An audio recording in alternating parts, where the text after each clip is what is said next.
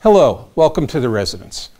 We're here today to show you some of the art from the Art and Embassies collection that friends of ours in North Carolina, artists in the Saints of Paint collective, and others have graciously lent to me and Allison to display at our home. When Allison Kosnet and I first traveled around Kosovo in 2003, we were struck by how much the beautiful landscape resembled our home in the mountains of western North Carolina. So when we returned to Kosovo 3 years ago, we wanted to bring some works with us that would highlight the beauty of the environment in North Carolina to our friends in Kosovo. Most of these works were provided by the artists John McKay and Ruth Ann Kay, and they're partners in the Saints of Paint collective. Now, the Saints of Paint is not just an artists collective. It's also a civil society organization that engages in environmental protection, that seeks positive social change, and also protects the rights of animals. Recently, Allison and I were back in North Carolina, and we had the opportunity to sit down with the Kays to talk about their work as artists and as activists. Well, we're here today with the artists John McKay and Ruth Ann Kay in their studio in Asheville, North Carolina. John, Ruth Ann, maybe you could start out by telling us a little bit about how you became artists, what art means to you. You go first. I'll take that. I've been painting for about 40 years, and I have a degree in education in art. But at a young age, I realized that art was my thing, that drawing and eventually painting was something I just had to do.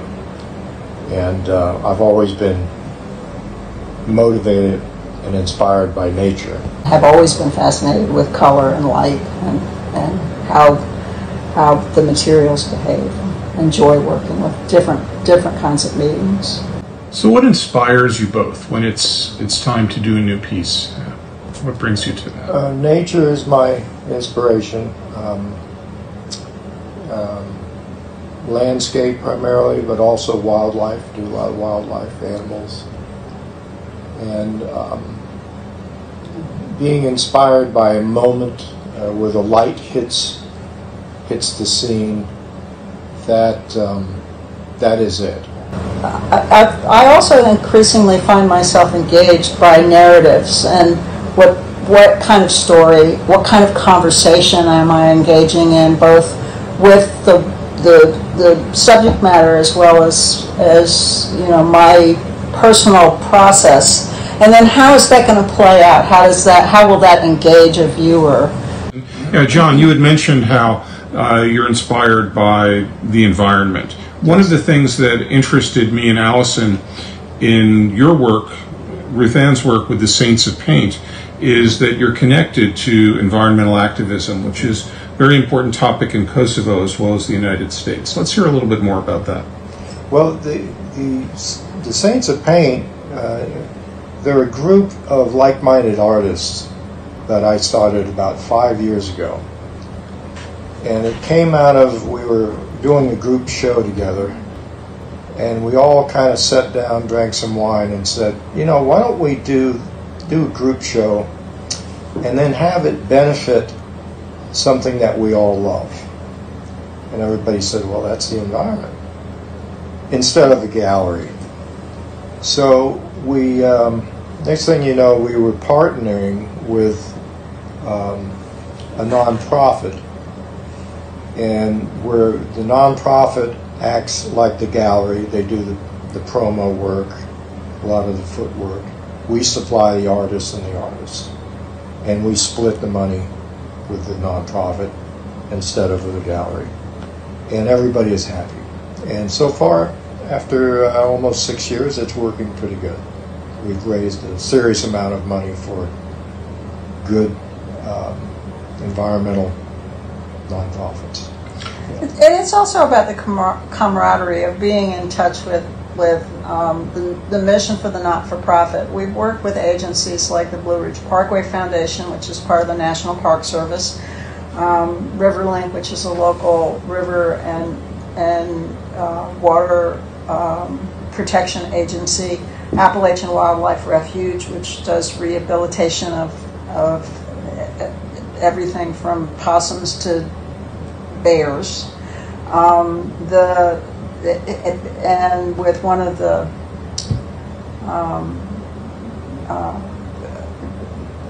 native habitat protection agencies, and all of that brings together the artists with a different audience, and one where we have some an opportunity to support those agencies' missions and their intent, which is to preserve and protect and restore. We recently worked for Appalachian Barn Alliance, and they have over 20,000 hand-built barns out of chestnut and which is has been basically lost in the early 1900s to chestnut blight.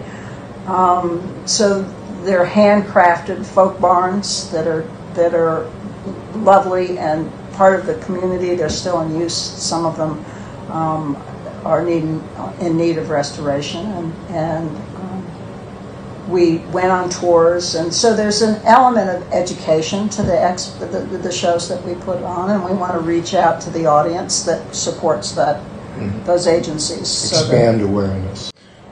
Well, Allison and I are delighted to have your works and works of your partners in Saints of Paint in our home as we are honored as part of our Art and Embassies exhibit. Is there anything else you'd like to tell our viewers in Kosovo?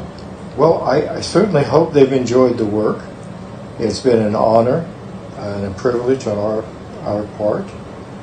And if it's expanded some kind of awareness about some of the beauties of America, and also the relationship and interchange of societies, then I'm very happy. Well, we look forward to seeing more of Kosovo. Yes. We look forward to hosting you there. John McKay, Ruth Ann Kay, thanks very much. Thank you. The collection also includes 3 works by the New York artist Carrie Mae Weems that are meant to show how African American women in particular struggle to be noticed, to become visible, to take their rightful place in American society. And as we work to build diversity and inclusion in the United States and in Kosovo, these paintings are a reminder of the responsibility we all have to build societies with true equality for all. No Art and Embassies collection would be complete without photographs of Dr. Martin Luther King Jr., one of the greatest Americans of the 20th century. I hope you enjoy these works. Thank you for joining us today.